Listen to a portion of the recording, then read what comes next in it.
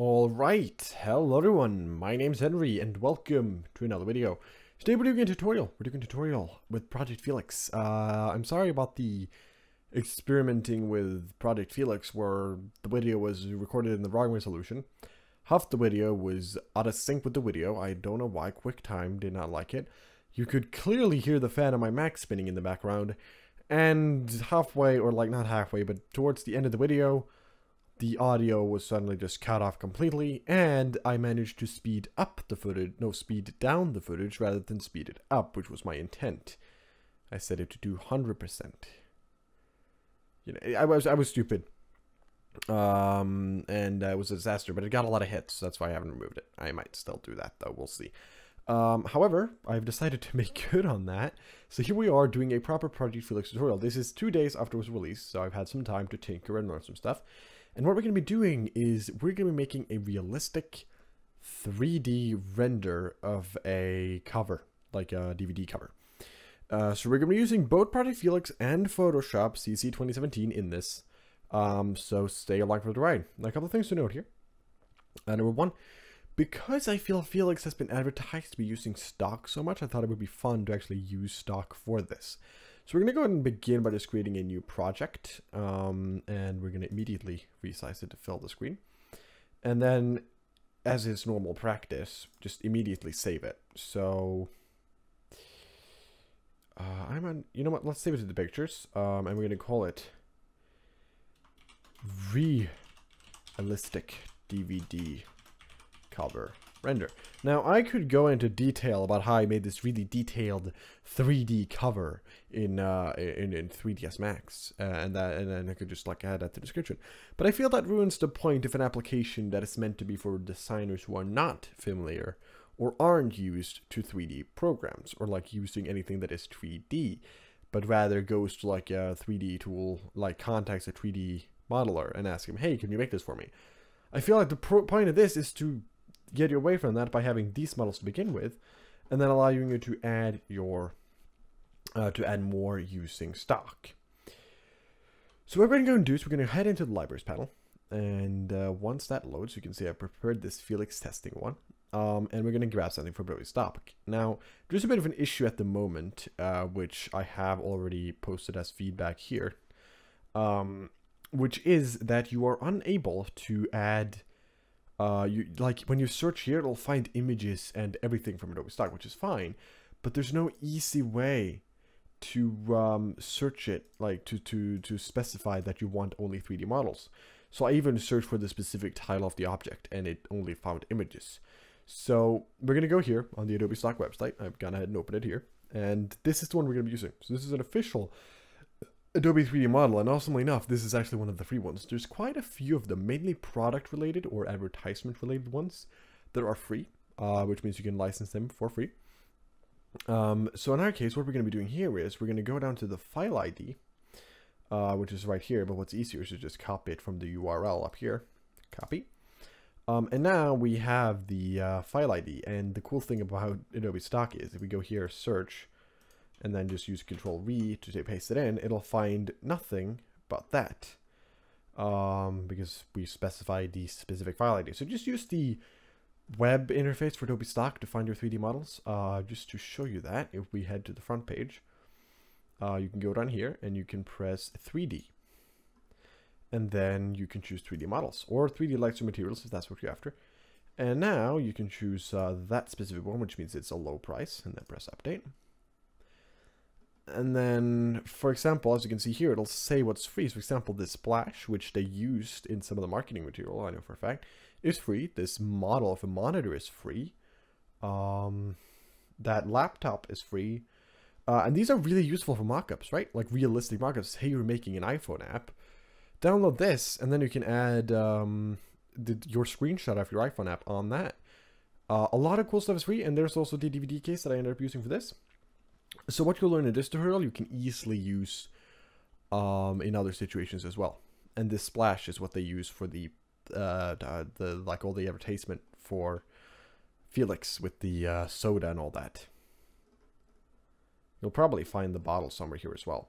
That said, let's go ahead and head back into Felix. So we're just going to go ahead and press this little save to Felix testing, which is the library I'm currently in. As you can see, it's already been licensed. Again, it's free, so you don't pay anything. You don't even need to have a subscription to Adobe stock. Just find it, select license, and it's yours. You can do that from within here as well. I actually kind of recommend that.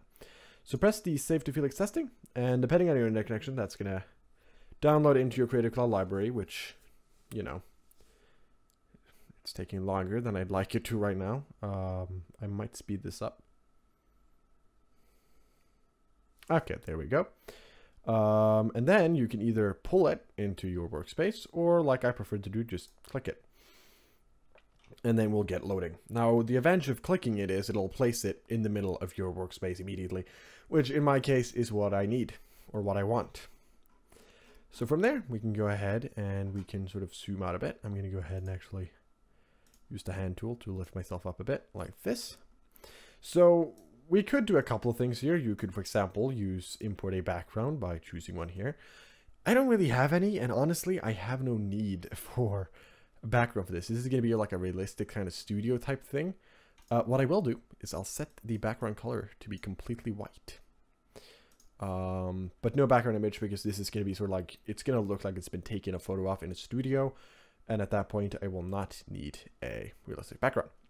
From there, we're going to head to the render tab. One thing you might be noticing is I'm on Windows this time around instead of on Mac. And the primary reason for that is because last time, as you might remember, when I ran this on a Mac, my Mac was having terrible, terrible fan noise because this program is very heavy.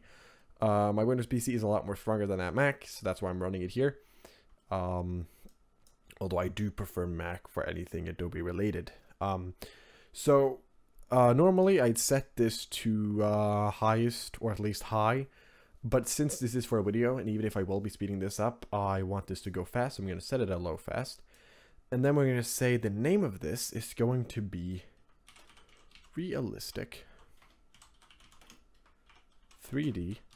I held in the shift key when I wrote that. 3D render.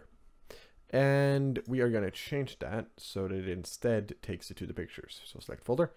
And we want it to be a PSD layer. You can do a PNG, but it's just easier to work with a layered PSD file instead. And then we're just going to press the render button. And then I am, of course, going to speed this up like I tried to do in my last Felix video. And then we'll go ahead and open this in Photoshop and continue work on it there. All right, so there we are. So the render is now complete. As I specified, we should now find it in our pictures folder. And there it is. We've got the ASD, which is the... I kind of like how they've kind of gone with a common naming scheme here. We'll get between PSD and ASD. I don't quite get what the ASD says for. Can we... I'm not going to do any research on that.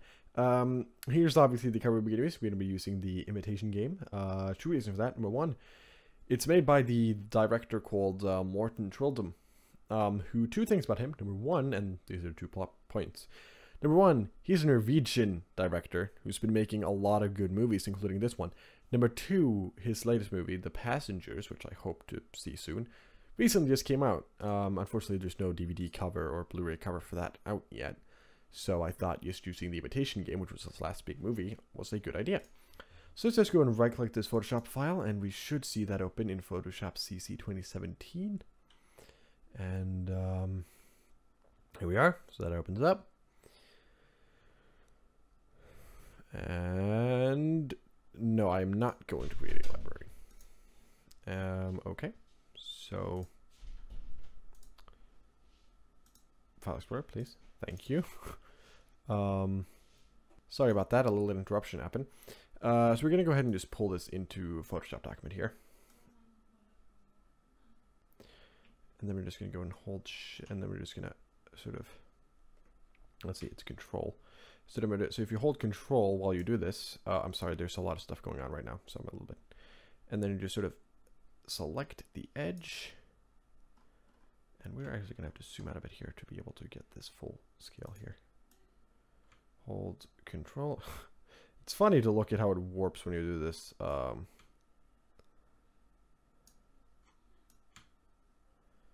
that down there. And of course you can do a much more exact job when you're doing this. But this is in essence what you do. You just hold control and then just pull it to the corner so it sort of warps itself into place.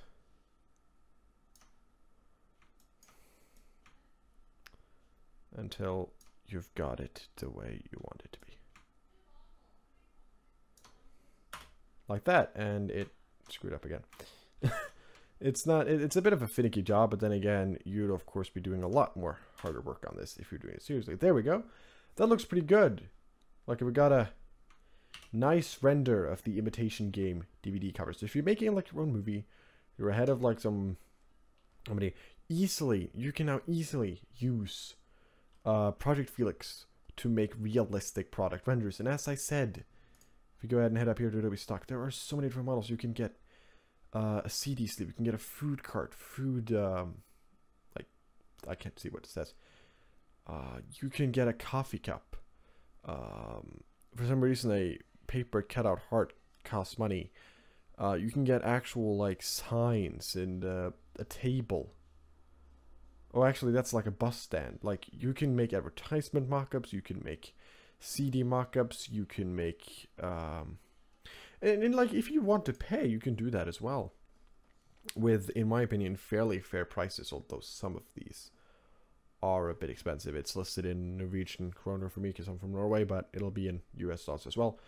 You can also see here we've got an open case if you want to label the CD, CD sleeve, all sorts of different options for doing this, for using these models. And this is just the free stuff. You can get paid stuff as well. If we set the price to high here, right? It's like we just unspecify all these and then update. We'll get a lot more choices.